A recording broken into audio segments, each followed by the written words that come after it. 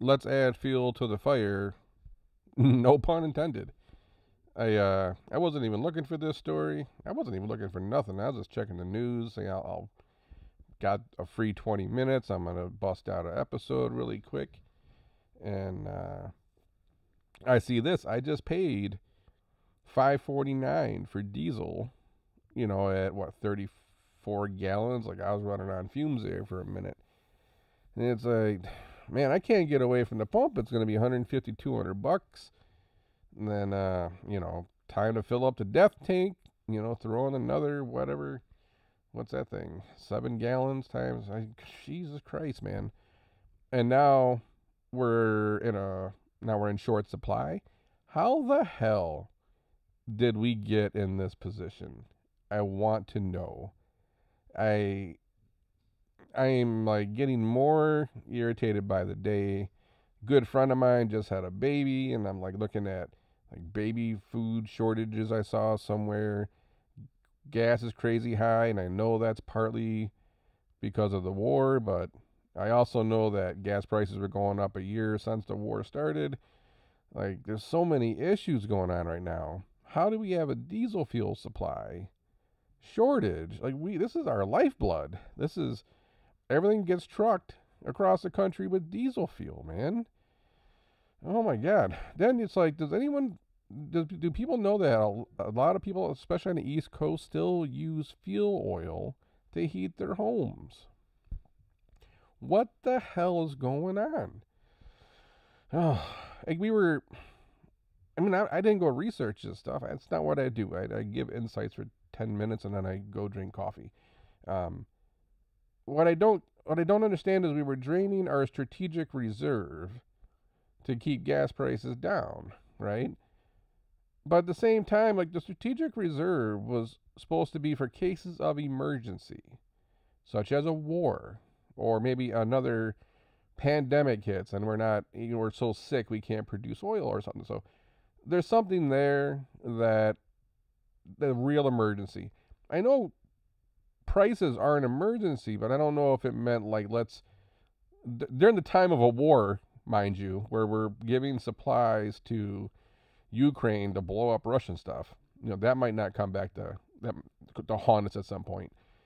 During the time of war, why are we draining our strategic reserve? I don't understand.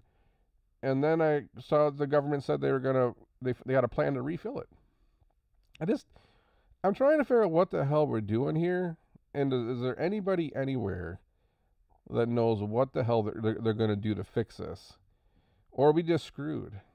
Like, how did we get in this mess? Here's a line: diesel fuel in short supply as demand rebounds. I mean, the demand just didn't rebound overnight. People started getting back to normal life towards the end of last summer, right? Prices have surged to record levels. Duh. I'm paying $5.49 in Michigan. Like, it's completely crazy. Inflationary concerns. I mean, what do you think's going to happen when the rigs got to fill up, probably $1,000, $2,000 to fill their tanks up to truck all this stuff across the country? What do you think's going to happen? All food prices, your paper towels, your toilet paper, everything's going to go up on top of the inflation we already have. Let's not forget about heavy equipment, any type of construction work, all this stuff that's going to go on with diesel fuel is going to get more expensive. The problem is especially acute on the East Coast, where prices have become unhinged. I made a comment. I did a video on Instagram, which you can follow me on Instagram at JamesPhillip313. That's where I post my writings. When I posted my screenshot of $5.49 in Michigan, someone in Jersey's like, I just spent six something. I was like, man, Jesus Christ. I know New Jersey, New York's higher, California's higher. I know obviously Hawaii's like bonkers. Well, man, like six something, mid sixes in New Jersey? That's, how far are we from $7? The effects this is going to have on the economy, and then there's like the food shortage issue, and then the fertilizer issue, and then when oil prices go up, fertilizer prices go up, and now gas and diesel so expensive, so transportation costs are going up, and then wage inflation's going up. So how do we see inflation getting tamed anytime soon?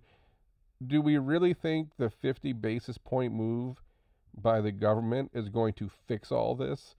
Like the trillions of dollars we pumped into the system, and a little 50 basis point thing's gonna fix it. Like, man, these people are out here probably they're popping pills and trying to run this country right now. Does the Fed know what the hell they're doing at this point? Have they have they ever known? It seems like every time we get into a major bubble and a crash, somehow the government has something to do with it. And I feel like we're headed for the mother of all crashes. Man, it's like 2008, you at least saw a way out of it. You know, they were going to do this. And think about it. If you look at what Obama spent, and off the top of my head, what they spend, like 800 billion to like do stimulus and whatnot. I mean, that was a big number back then. But compared to like 6, 7, 8, 9 trillion we spent now, that ain't nothing. Slow rebuild, but we rebounded. You saw a way out of it. I don't see a way out of this. I keep telling people, I don't know where to put money right now. Right now, I'm thinking I'm going to keep buying and building businesses because they keep producing money. Excuse me. World's worst allergies this week. Because trying to put money in equities or the real estate market right now seems like when that stuff crashes, it's going to hurt.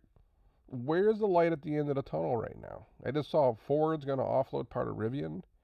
You see Netflix crashing. These tech stocks are taking a beating. The index has stayed up because they're so overweight on the big companies who haven't really tanked yet. How do we get out of this? Man, not something I wanted to see today. If we're now in that short of supply and prices go up, is it 1970s again? I don't know. Drop a comment below.